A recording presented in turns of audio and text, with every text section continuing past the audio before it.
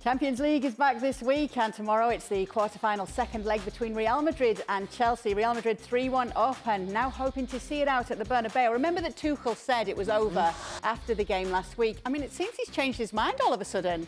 He's now saying we've got a real chance. Well, what a difference one result will make. What a difference a big 6-0 victory at the weekend will make. Don't dream it's over. Tuchel wants to play fantasy football. Just taking a look, I have a dream. Oh, it looks as though they are believing now, and it has been a change in the tune of Thomas Tuchel. What do you think about it all, Frank? Can Chelsea turn things around at the Santiago Bernabeu? Of course they can, because the away goal doesn't count anymore, and I don't see why it's not possible for Chelsea to win 2-0 and go to extra time and even win 3-0 against Real Madrid, when I saw Barcelona being able to win 4-0 against Real Madrid. So I find you pretty unfair with Mr. Tuchel. I think he said that that Chelsea couldn't win if they played the same way.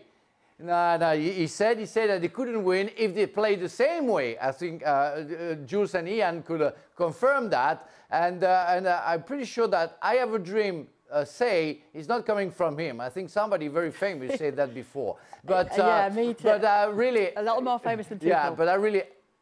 Yeah, for sure. But I really think it's possible. Yeah, I think even Real Madrid players, they know that. I think they're going to, I don't know how Ancelotti's going to play, if he's going to play defensively, but they really know that the beginning of the game is going to be crucial and the beginning of the second half is going to be crucial. If they concede a goal very quickly, they're going to feel in danger and they're going to start shaking maybe and be fragile. So it's not done yet. Of course, they have Real Madrid has a huge advantage, but it's not done yet. It has to be played.